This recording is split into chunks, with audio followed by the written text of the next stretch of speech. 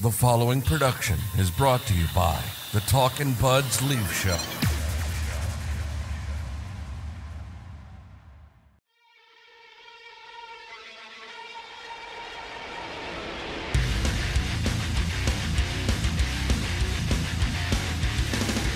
Here we go, Talkin' Buds Leaf Show. We started last week sort of saying, like, tapping out on the regular season because it is long. It goes on. It's about, I think, the fact that the playoffs are starting in like late April and the 20th of April is absurd to me. But I gotta say, I'm sitting watching them play the Detroit Red Wings on Hockey Night in Canada, and I'm going, you know what? This season has been long, but there's been a lot of great storylines this year. There's been a lot of different things that we can sink our teeth into if you're creating content for this team. Like even look at right now, Auston Matthews chased for 70 goals. The goaltending debate of who's getting game one just won't die. Like, what we all anointed Samsonov, he looked like he was ready to take it, and then the entire game against the Devils, the entire second game against the Devils, and the first period against the Red Wings, we're sitting there going, oh man, this isn't over yet. Nick Robertson, guy who we're all like, there's no way you're playing in the playoffs, showing the ability to score, which is something this team has lacked in the playoffs every year.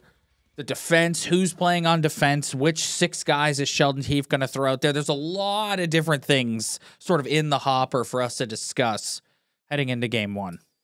God forbid any goalie on this team gives up any sort of bad goal, because it's amazing how we sat here last week being like, Samsonov is number one. And then he gives up way his record since he's come back from his little hiatus is unbelievable. And it's just so funny how, and I understand it's a very sensitive topic because goaltending is just a sensitive topic for any team, really. But I just find it funny how a week ago we were sitting here and we were like, he's the number one guy. And then he's kind of a, you know what, they had some breakdowns. He gave up a couple like bad goals, I guess. And now it's just completely flipped. It's just completely flipped.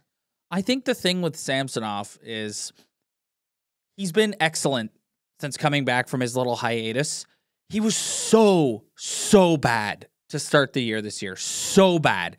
And he kind of showed to be Jack Campbell type, where you can tell his confidence is a very fragile thing. And I think when you watch him get shelled like he did against the Devils and then started the game against the Red Wings, you're kind of going, oh no, is this guy going to lose his confidence at the exact worst time? Right? That, like, there's no worse time for this guy to lose his confidence, because Joe Woll is a guy whose play is struggling because I think he's losing confidence. You got Martin Jones. Matt Murray made a start for the Marlies. It didn't go that well from what I saw on Twitter last night, or went okay from what I saw on Twitter last night, but we'll cut Matt Murray a break. He hasn't played hockey in a really long time.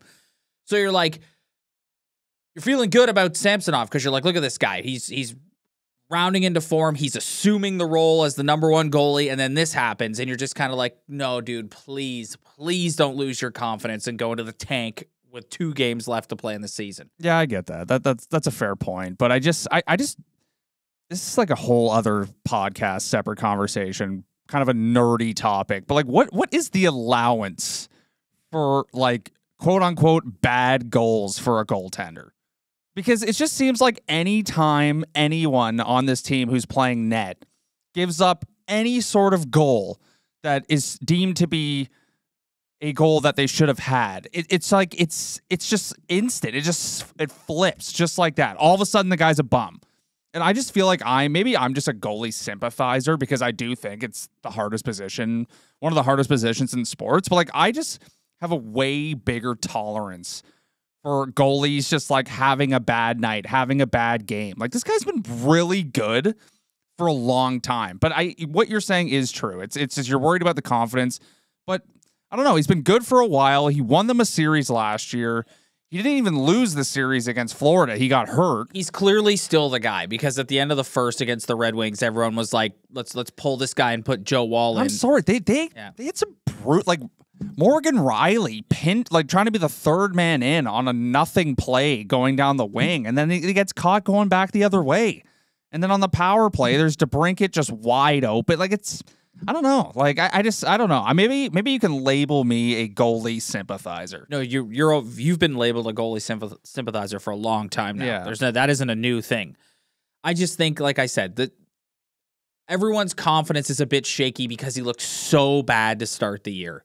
Yeah. Like, remember how bad he looked to start the year? Awful. Yeah, right? He Like, he couldn't make a save, right? So everybody's just kind of a little bit worried that, because it doesn't matter who you have in the lineup to start game one. If you can't get a save, it doesn't matter. It doesn't matter how well you play. If Samsonov is not in peak tip-top shape to start that series, it's not going to go well. And that's what everyone's so afraid of. Yeah.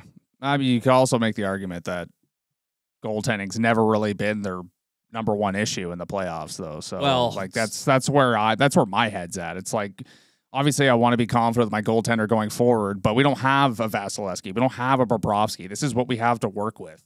So I wanted to start with the Matthews 70 goal chase, but we're just organically started talking about goaltending, and now that's going to lead into defense. I think this is a huge topic of conversation going into the playoffs. It's who, honestly, let's just say it. Should TJ Brodie play in the playoffs?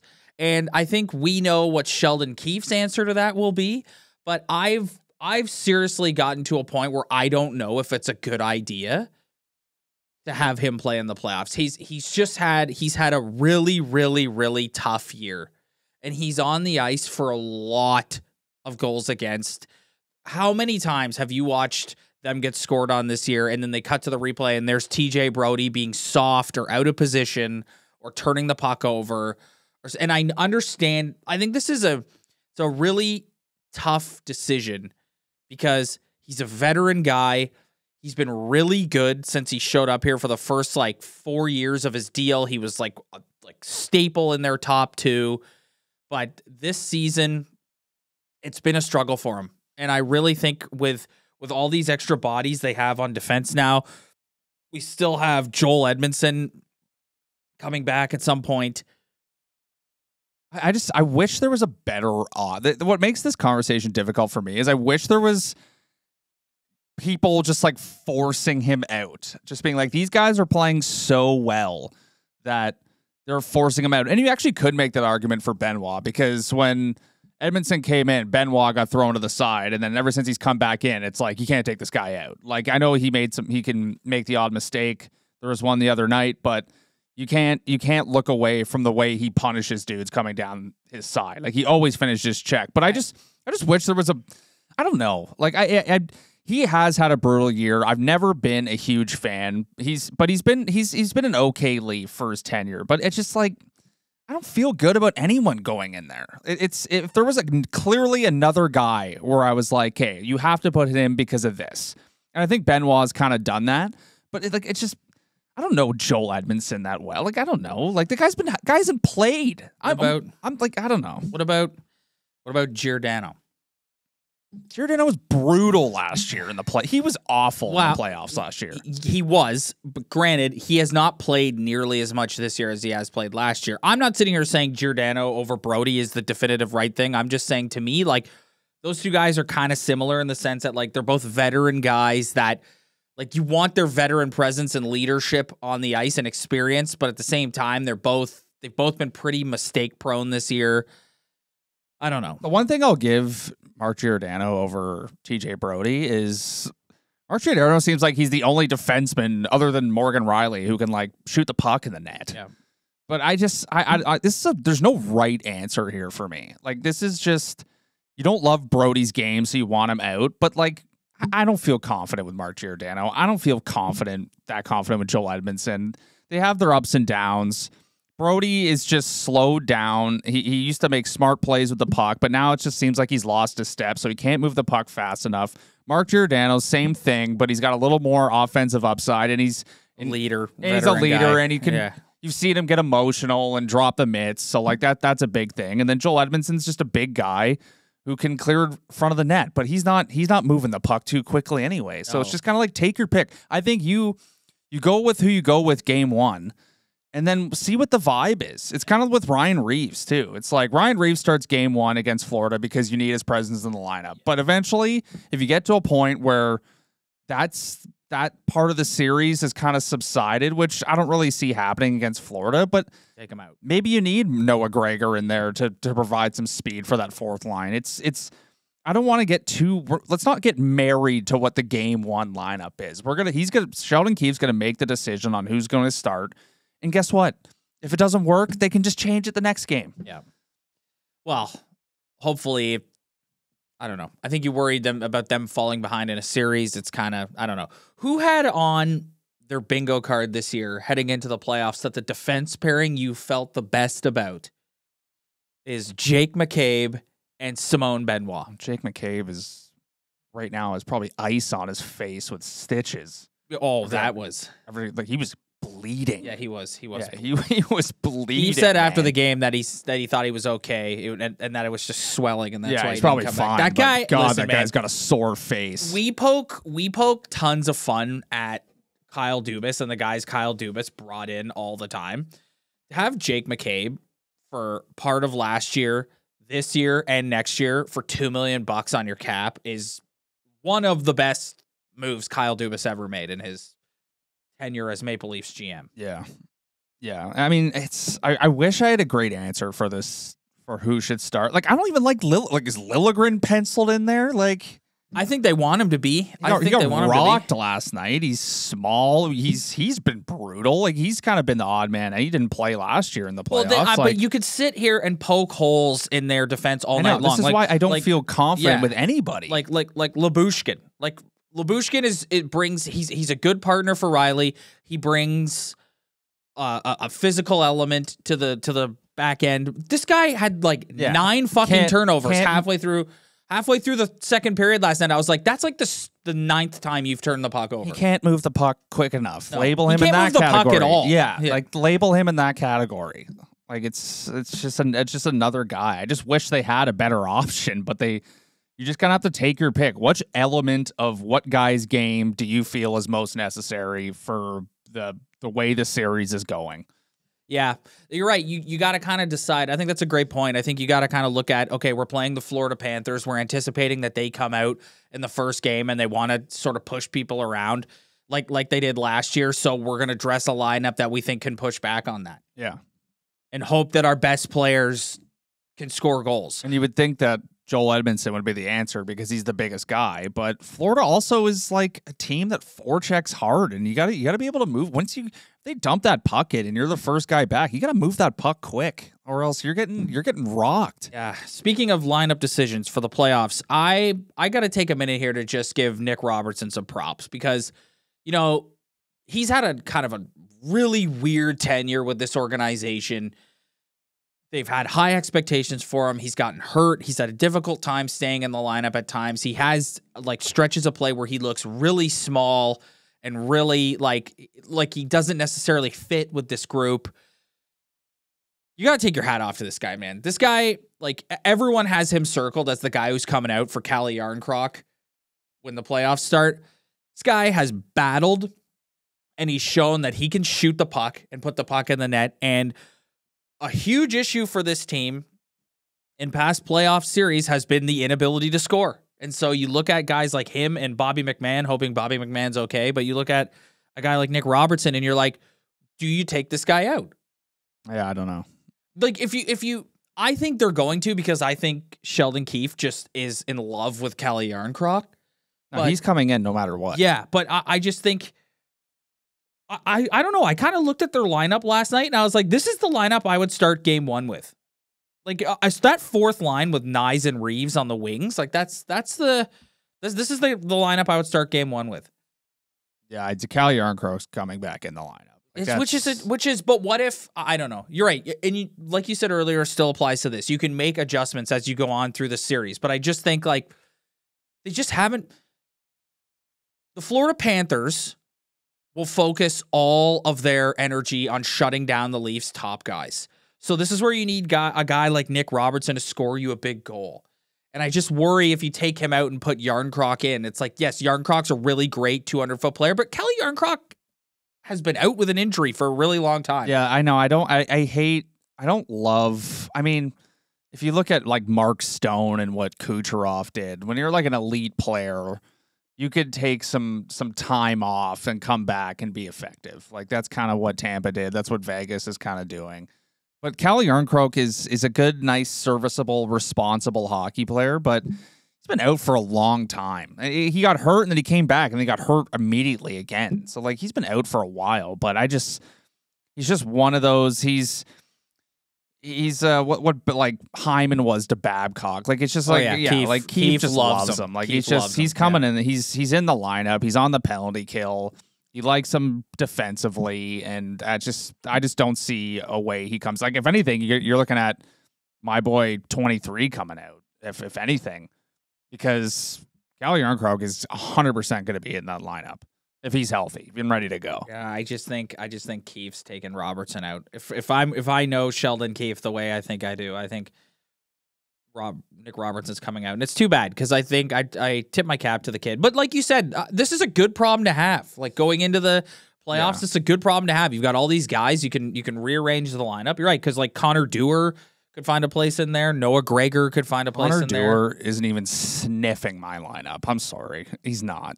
Why? Will you take it out for Connor Dewar? No. Like, I really like the idea of starting game one with this fourth line of Camp, Nyes, and Reeves. Yeah, I really, really like that idea. I think that's a good. And then if you're right, if the game goes a certain way where it's not as super rough, then you take Reeves out. You could put Robertson down there. You could put Dewar in there. You could put Gregor. They got tons of options. Yeah. It's not. The depth is actually pretty surprising. Mm-hmm. Yeah, no, it's amazing how I think this is the number one story of the season, in my opinion, is how brutal their depth looked like at the start of the year. Like we were just on here being like, they have no secondary scoring, they have nothing, and then at some point when Tyler Bertuzzi started playing better hockey, and Bobby McMahon kind of scored that hat trick that one game, that's when the whole season turned around, I feel like. And all of a sudden, it seemed like they had depth overnight once that started happening. It's funny you say that because this group of forwards, with the exception of Connor Dewar, is the same group of forwards they've had all year. It's just Sheldon Keefe has rearranged the way he deploys them with the lines, and also, like you said, you've got guys contributing that weren't contributing earlier in the year. Like Tyler Bertuzzi being your top line winger and being effective on a shift-to-shift basis completely changes the look of this team. Yeah, he was brutal. Max Domi finding chemistry with Auston Matthews. Max Domi getting him off the third line center role. Like how long did that go on? Oh my God, man. That was months of that. Of like he's the third line center and Keefe doesn't love him and they need to get a third line center. It's like the guy was just completely miscast. And I said all year, again, I rarely pat myself on the back on this show, but I'm going to do it. I said all year, how the hell did this guy play in the top 6 for the Dallas Stars, a team that a lot of people are picking to win the Stanley Cup this year? And he can't do it here. And you put him together with Matthews. They have chemistry. I'm telling you, man, Max Domi, after the New Jersey game the other night where he set up Matthews, this guy, I think when the season's over, I don't think Tyler Bertuzzi is re-signing here. I think Bertuzzi's kind of a journeyman in that sense. I could see him moving on to some other team, but I think Max Domi is re-signing and wants to end his career as a Maple Leaf, and people love him, and he's the son of a legend. And I'll tell you one thing, though. He cannot take a stupid penalty like he took last night late into a game against the Florida Panthers. That's true. That's true. One thing I will say. That guy's got a lot of pims, and he's got to be careful where he's putting his stick at the end of a hockey game. That's absolutely true. Just to point that out. Okay, Auston Matthews. I wanted to lead with this, but the conversation just dictated otherwise. Auston Matthews, 69 goals. 2 games left to play. Obviously you play him because you want him to hit the 70 mark. I'm very curious to see what the vibe is going to be with the 2 games this week against the 2 Florida teams. You got the Florida Panthers, who have sort of like struggled down the stretch here. Are they going to come out and want to send a message ahead of a possible first-round series, a very likely first-round series with the Leafs? Or are they just going to say we're resting because we want to be 100% for game one? And then you've got the Lightning the very next night, who we were reminded last week, the Lightning are the dirtiest player in the game. And what are they going to be like? They're in the playoffs. Are they going to be, we're resting because we've got a big series coming up against either the Bruins or the Rangers? Or are they going to say, no, fuck you, we're going to take a piece out of you? Or the Panthers even. Yeah, we're going to take a piece out of you before the playoffs. Yeah, well, if you look at the standings, like if Boston loses the game in hand they have on over Florida, like Florida could be playing for first place in the division against the Leafs. Yeah. Like I don't know how much that matters to them, really. I don't know, but because whoever, like, it seems like New York's is gonna be playing the shitty Metro team.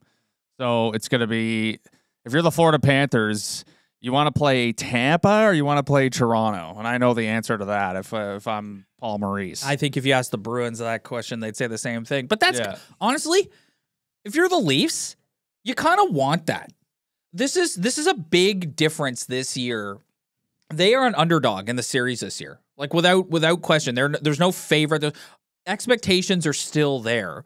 There's actually an article in the Hockey News this week that stated, should they have another disappointing first round exit, major change could be coming to the leadership with the Maple Leafs, which is something we've got all offseason to talk about. But if you're the Leafs, good. Underestimate us. Go in like that's where we want to be. I think this team will do much better in that sort of underdog mentality than they will in the past, where it's like, well, anything short of, obviously if they get eliminated, we're going to be disappointed. But yeah, I'm going to be very disappointed. Yes, but I don't care how it's done. I don't care if they battle till the very last second. There's no scenario where I'm coming on this podcast if they get eliminated in the first round and saying, like, learning lesson and like at least they battle. Well, we're gonna do. We're gonna do the playoff. We're gonna do a playoff preview later this week. So we'll save this type of conversation for that episode. But let's talk about Auston Matthews. 69 goals. I think. What's your main thing that you think of when you look at Auston Matthews right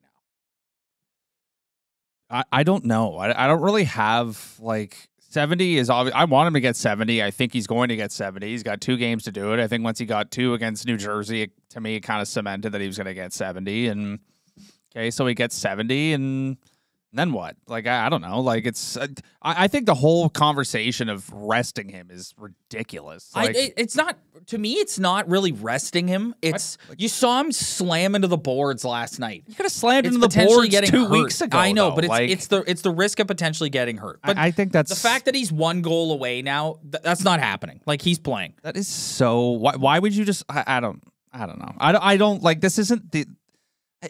I don't love the resting conversation. I don't. It's no, because you want guys to be like. Also, their last game of the season is on Wednesday. It hasn't been confirmed yet, but they're the Leafs. They're definitely playing that Saturday night, the opening night of the Stanley Cup playoffs. They've got Thursday, Friday, a couple days off. Here's my thing with Auston Matthews. Okay, 2 things. One, I think we as a fan base should take a step back and just really let it sink in that there's a guy on this team who's being mentioned alongside a guy like fucking Mario Lemieux. Like, that's incredible. All the years that we have watched just journeyman guys come through here, and just like this organization was mediocre for such a long time. Like, it's had its great players, don't get me wrong, and legends.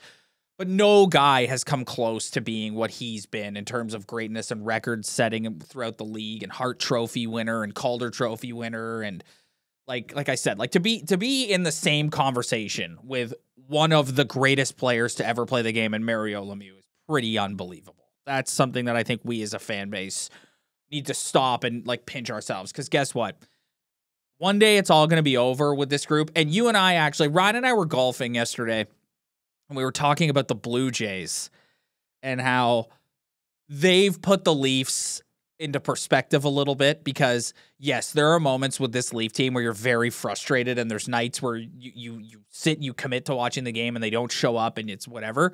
But this is a team, yes, the playoff success has been frustrating, heartbreaking, what have you, but this is a team that for 8 years in a row now has showed up and got it done and got into the playoffs. And there's never been, aside from the first season, which many argued they overachieved that year, they've been a lock to make the playoffs. Whereas like you watch the Blue Jays and it's like I said to you yesterday, I'm already out on the Blue Jays. I don't want to watch them. I don't like them. I think they're an extremely unlikable team, organization, everything. Like get off my television. So this group gets it done year in and year out. And I think we can't let that perspective fade away here. Okay, I wasn't 100% prepared for that kind of ultimate Auston Matthews question. As you were speaking, here's what I'll say. He has answered the bell this season. We have criticized him on this podcast for, yes, he's an amazing player, but he just hasn't gotten to that like McDavid level kind of. He signed his deal. I clowned on it saying it was whatever Tree Living said about it. Doing him a favor or whatever, but he's answered the bell. Like he really has. He got his money and he's gone out and he's had a record-breaking season and he's over 100 points and he's going to be at 70 goals. So for criticizing him about not taking that next level, he's officially hit that next level. Especially last year, he was pretty mediocre last year. So that is one thing I will give Auston Matthews. He's answered the bell, but. Well, you also just said someday this is going to be all over. And guess what? When it's all over and they've ultimately did nothing, all we're really going to have is another legend who didn't do anything. So so the point you're making there is they got to get it done in the playoffs. Yeah, like it's just yes. I think listen, I don't think anyone is arguing against that. I think I'm not going to he's not going to be like sometimes I feel there's such GOAT culture in sports right now where it's like if you don't get it done in the playoffs, people kind of like write you off in terms of your legacy when it's all over. And I don't necessarily think that's fair all the time. But for a franchise that is just starving for playoff success, like he's going to go down as the greatest Maple Leaf of all time. There's no doubt about it. But when it's all over and you look back and they didn't even go to like a conference final, like that's kind of tough. Yeah. Too, so they got to get it done. Yeah. Like you get like Matt's wasn't on the level individually that Matthews is at, but there's a lot. You look back at those teams, like and the beating tough the Senators, guys, but they didn't really. I mean, their team had a lot of name value guys at the end, but they were all older and. You got that team to the conference final twice. Well, and you look back at Matt's, it's like you think of a lot of your best Matt's memories is scoring the OT winner against the Senators in the playoffs. Like these great series against the Islanders and the Flyers and the Devils and the Sens and like, yeah, for sure. 100% agree. Like, but you're right. It's two things can be true. On the one hand, it's like you don't want to take for granted the fact that this guy is literally, when it's all said and done, could potentially eclipse Ovechkin. He's on pace to do it. Yeah, Ovechkin and Wayne as the greatest goal scorers of all time. Yeah. But you're right. If you flame out in the first round, like if he goes into the first round and is a non-factor, you're going to look back and be like, yeah, that's great, but... And you know what? His playoff numbers aren't that great. No, either. But the same can be said about other guys on the team. Like we started this episode talking about TJ Brodie and how he's had a really crappy year. TJ Brodie goes into the playoffs and plays well and makes big plays and whatever. No one's going to look at Morgan Riley last year. Morgan Riley had a pretty mid regular season last year. Yeah. And then he was a legend in the playoffs. And that's all everyone remembers. Right? Yeah. Tyler Bertuzzi in the last like month and a half, 2 months has turned his game around. But for the first, I don't know, 3/4 of this season, he was not very good. But he's played well down the stretch. He goes into the playoffs, scores a big OT goal. Everyone will they'll name a friggin' street after him. Yeah. One last thing I want to hit on with Matthews.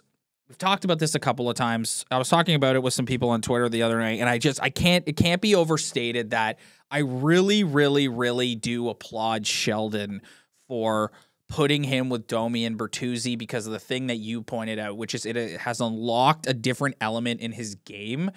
That line is much more north-south. They skate fast. They get the puck in. They cycle quickly. They whatever. And I think getting him away from Marner it's just helped with a mentality shift in the sense that like Marner is very like comes across the blue line, slow down, look for that perfect pass. Sometimes it works and it looks great, but it's all finesse with Mitch Marner. Whereas when you add Bertuzzi to that line with Domi, that line is much more likely to throw it on the net and bang in a greasy goal than it was with Mitch Marner on that line. Yeah. I mean, but looking back on his career, like Mitch Marner, I like to give Mitch Marner a little bit of credit here. When you look back at all the goals he scored as a Leaf, a lot of them are set up by 16. Yeah. So, I mean, yeah. Oh, yeah. I mean, at the present moment, I don't want to see it because it's just like this thing's going. And I just think that it's not so much about the line for me. It's about the balance. Like, I do think there's been a lot of talk about balance, and I do think that's like really important for them. I do 100%. think it's so important that they don't load up a line. And I mean, I actually like what Keith's been doing he's been in terms of loading up a line where he's loading up the second line, where he's putting Nylander up with Marner and Tavares. I think, listen, you could take what I just said as like negativity towards Mitch Marner and like keep him away, whatever. That's not necessarily how I'm viewing it. I'm viewing it from what you're saying, like a balanced perspective, but also I need Mitch Marner to take the dishcloth that is number 91 and squeeze every last drop you can get out of him. Like, that's Mitch Marner. Help John Tavares be as effective as he can possibly be in the first round of the playoffs. That's where Mitch Marner can be such a huge help. And you know there's going to be instances where Keefe sneaks him out there with Matthews as well. That's going to happen. But yeah, I actually like that he's like, they've got like the super second line too.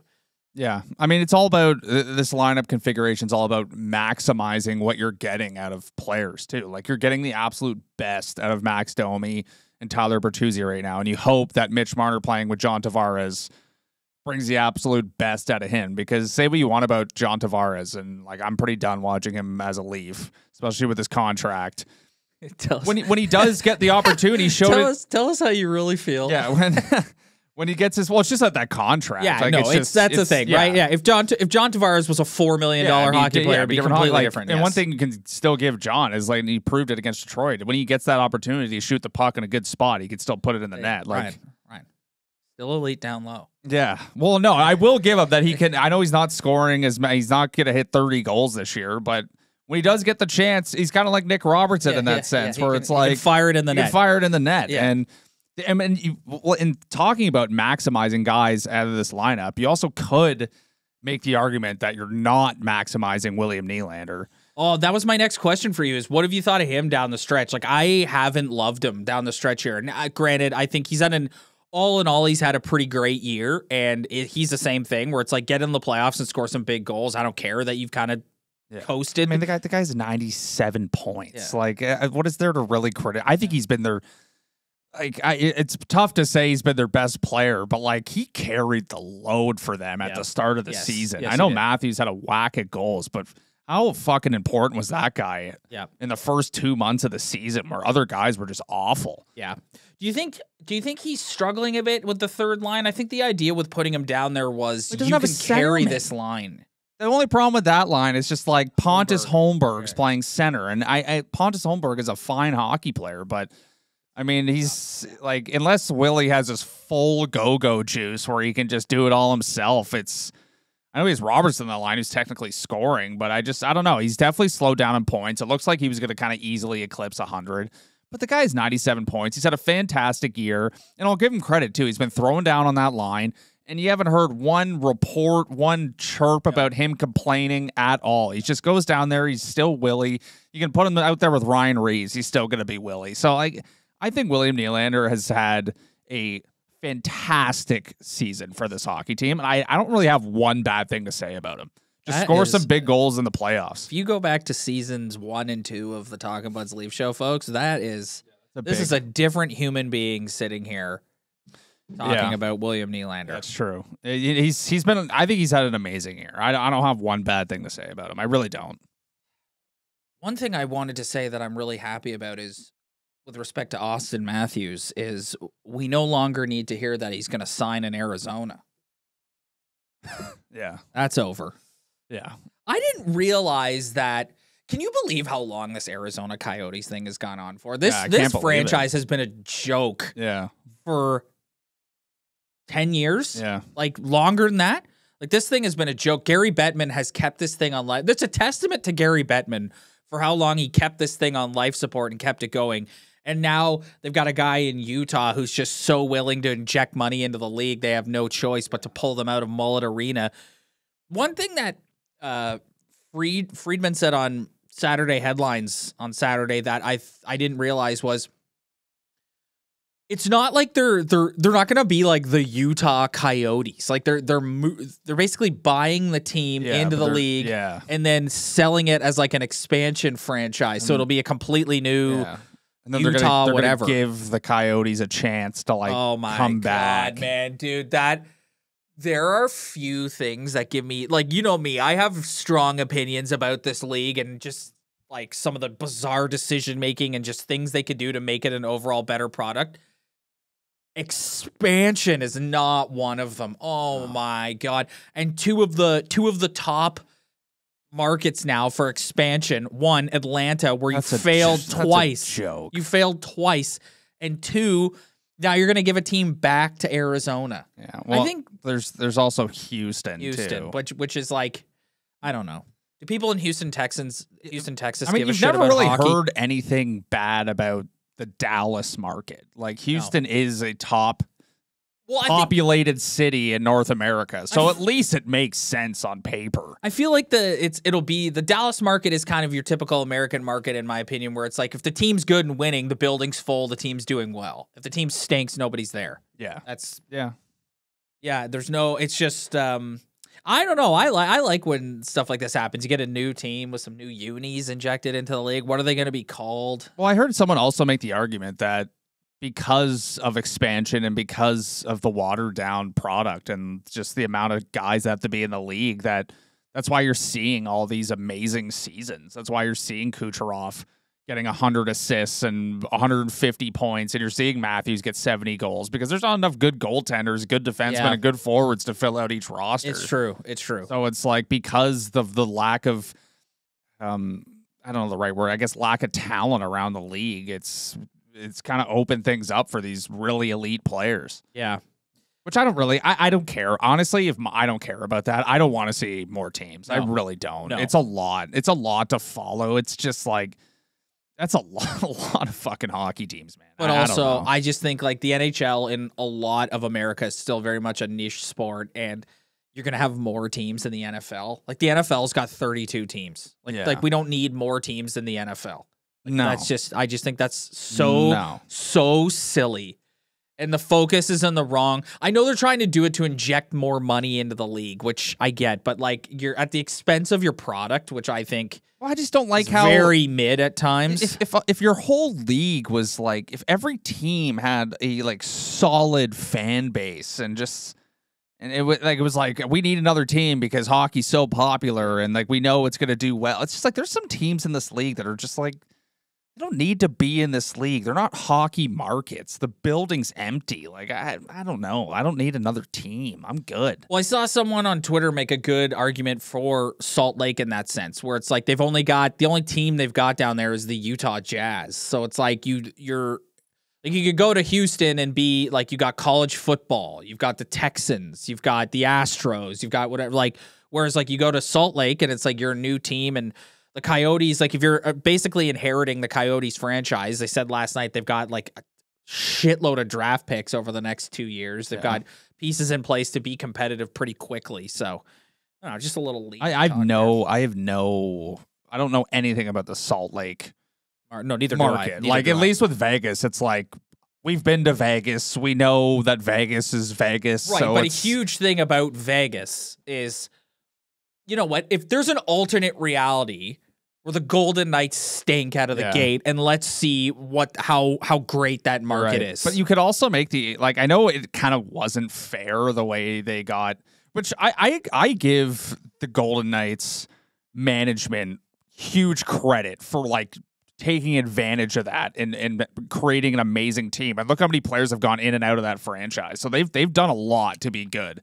But you could make the argument that giving your expansion team an advantage and the opportunity to be competitive is like the best way for it to work. Oh, for sure, 100%. And it's not fair to other teams that have great markets, but if you have an expansion team that comes in and they fucking suck. Look at the Columbus Blue Jackets. Like they won one big series. The greatest moment in the history of the Columbus Blue Jackets franchise is sweeping the Tampa Bay Lightning in round 1. And other than that, like they've done nothing. Yeah. They've done nothing. You could also look at Minnesota have gone to a conference final. Yeah, but they've done nothing. And Minnesota is like one of the better hockey markets in North America. Yeah. But yeah, it's just I agree. It's you got to give these guys a chance to get out of the gate quick because that's the best way an expansion franchise will work.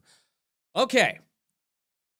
Playoffs are on the horizon. Like I said, hasn't yet been confirmed, but I think we can all assume, if we can just be cocky, arrogant Leaf fans here, I think we can all assume the game 1 will probably go Saturday night. So if we look at the week ahead, Ryan and I will be back later this week. We're going to do a playoff preview show. We're going to talk about the Leafs against either the Panthers, the Bruins, whomever. We're also going to take a look around the league and sort of give our opinions on the other series, who we like, who we don't like.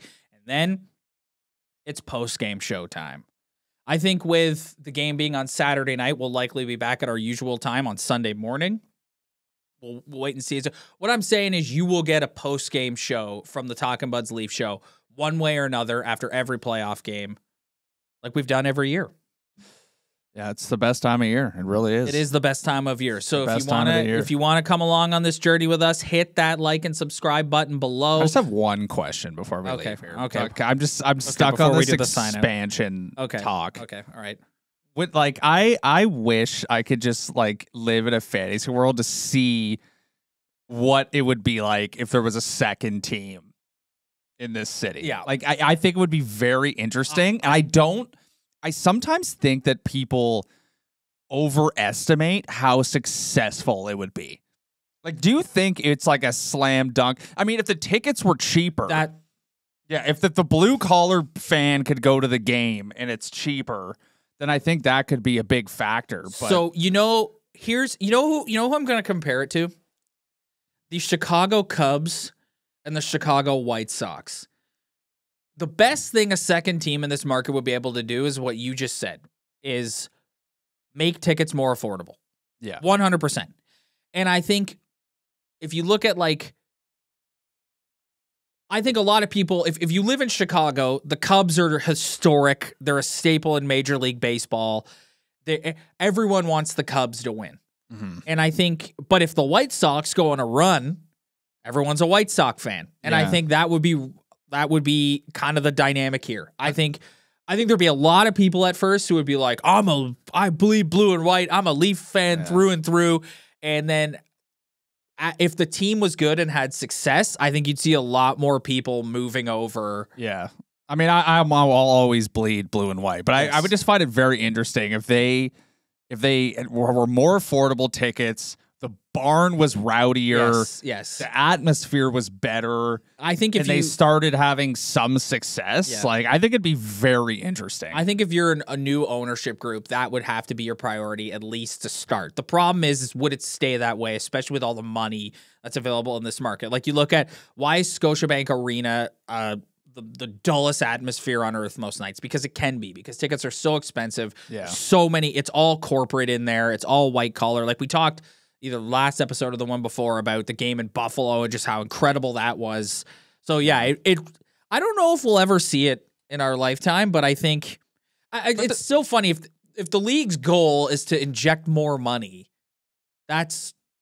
Gary is so adverse to having another expansion team in Canada. I don't buy Quebec City. If you're gonna put a team in Quebec City, put another team in fucking Toronto. Yeah. I'm telling you. Yeah. Why would you have two teams in Quebec and have one team in Toronto? You got two in Ontario with the Sens, but the Sens are the Sens. Yeah. To me, Ottawa is I relate Ottawa to kind of Montreal more than I relate it to Toronto. Yeah. But you could also see it they come here, they have an expansion team here, they're awful, and then they just get clowned on, and everyone just makes fun of them. So I don't know. I would love to just kind of have an alternate reality. It would be such an interesting too. Work. What would they call? Again, I like in the And the White Sox have been around for a long time, but like the Cubs are the Cubs, right? Yeah. And so it's like I liken it to that. Where the it's White Sox have won a World Yes, Series, yes. and they had some good teams, and Yes. like they played the Jays in the early '90s. Yeah. Like they've had some success. So yeah, but it's like the Leaf logo and the Leaf brand is so steeped in history and tradition. yeah, And I think, yeah. It'd be interesting. yeah. I just Hypothetical, yeah, but it would be it'd interesting. It'd be a fun conversation to kind of sit back and think of like all the pros and cons of how that would work and how that wouldn't work. Okay. Anyway. Like I said, hit the like and subscribe button below. We'll be back. Post-game shows, playoff preview show, the content. We've had people comment saying we need more content. Well, you're going to get it starting this week.